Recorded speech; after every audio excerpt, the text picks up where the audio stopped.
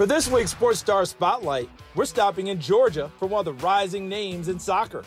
For the second consecutive year, Gatorade awarded its National Girls High School Soccer Player of the Year to a sophomore. In 2021, it was Alyssa Thompson from Harvard-Westlake in California. And this past spring, it went to Riley Jackson from Blessed Trinity Catholic in Roswell, Georgia. Riley inherited a love of soccer from her parents. My parents met playing soccer, so naturally they signed me up and I started playing when I was really young. So Riley actually used to sit on the bench with us in her bassinet while we would play indoor soccer games. My mom played in college at North Georgia. She's one of my biggest role models with soccer. My dad played amateur soccer pretty much all his life. He's coached me since I was little, and he actually surprised me last year and told me that he was gonna start coaching my high school team.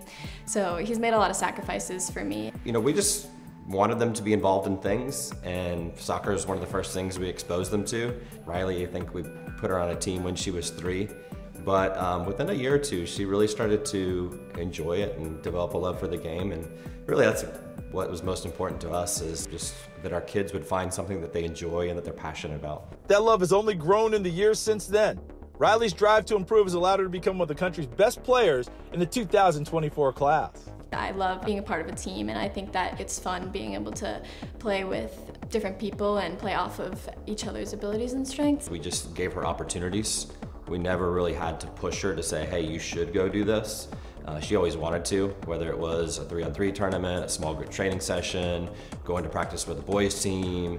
You know, we would give her opportunities and say, hey, do you want to do this? And she always said yes. And she has the same sort of work ethic now with just training on her own. We don't ever say, hey Riley, maybe you should go train.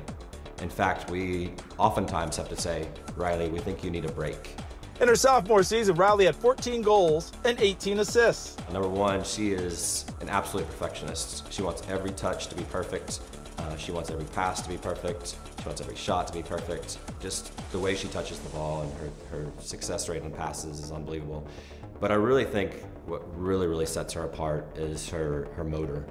She just runs and runs and runs. She never stops. I don't know how many miles she puts in every game, but I guarantee you that it's more than any other player in the field in every game she plays in.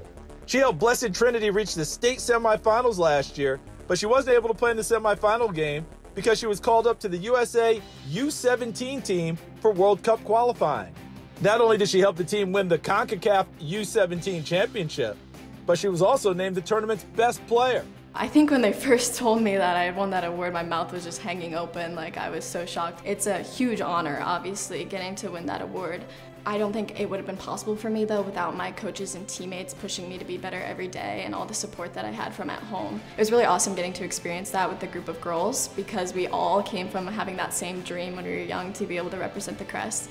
And during my high school games, when the national anthem would play, I'd always imagine being in that US jersey, hearing the national anthem for the first time. So when I got that experience, it was just so surreal. I got so many goosebumps. Riley's planning on being with the US team again next month at the U17 Women's World Cup in India. All this success has led to Riley becoming a bit of a celebrity in her hometown. And while that's still surprising to her, she's enjoying the opportunity to inspire the next generation. I was in Publix the other day with my mom, and a little girl walked up to me and said, "Are you Riley Jackson?" which was just like the coolest thing ever for me. I like to stay involved with the soccer community too. I ref soccer games, I train little kids in my basement, and I love giving back. I love being a role model, because I have had a lot of role models in my life, so I want to have that same impact on people's lives that they've had on mine. Yeah, it's just really one of the things that we just admire about her as a person. You know, she's almost always putting others before herself. She loves kids, she's super encouraging, helping them develop the same kind of passion for the game that she has. She still has 2 seasons of high school soccer to play, and she's just getting started in her college recruitment process. Whether it's at the high school, college, or international levels, Riley Jackson is going to be a name to remember in the soccer world for years to come. Ultimately, I want to play professionally and want to play on the national team. That's been my goal all my life. I don't just want to play on the national team, though. I want to have like an impact on the team. I want to be able to be a role model for younger girls. I think that moment that I got to lift the trophy with everyone around me was really the moment I realized, like, wow, like this is what I want to do. Like, I need to keep working hard. I mean, obviously it was just a little taste of what shoes I want to be in when I'm older, because I see the women lift the World Cup trophy and put on their gold medals for the Olympics. So just having that opportunity was really, I'm really blessed and really grateful, but I need to know that I'm not done yet. Thanks for checking out Sports Stars of Tomorrow on YouTube. If you enjoyed this video, please be sure to give it a like and please subscribe to our channel so you see all of the latest content.